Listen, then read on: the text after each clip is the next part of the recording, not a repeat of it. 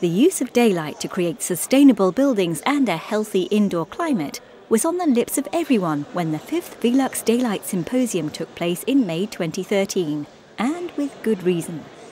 According to some of the world's leading experts in the field, daylight plays a vital role in creating healthy and sustainable buildings. Daylight is important because it affects us emotionally.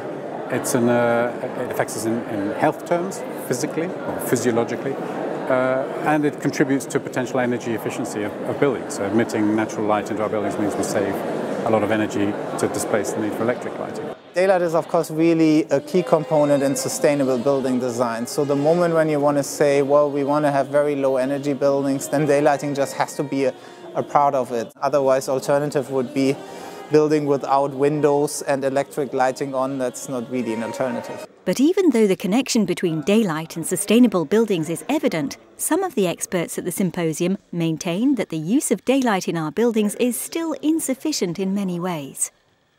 Daylight is an incredibly important but mostly missing component to much of what gets designed. Since 95% plus of the buildings that are put in place do not have any deliberate design work done on them by architects and people who are well versed in the field of daylight, environmental design, building envelope design and so on, we end up with buildings that fail on many extents. But thankfully, there are solutions to the problem of too little daylight in buildings, and they are to be found in the building industry and its regulations, as well as in ourselves. It's really important that this issue now is taken more seriously by politicians, by regulators and by building designers. It's really not been fully and adequately addressed. We have the ability with glass technology and our building sciences to bring daylight inside.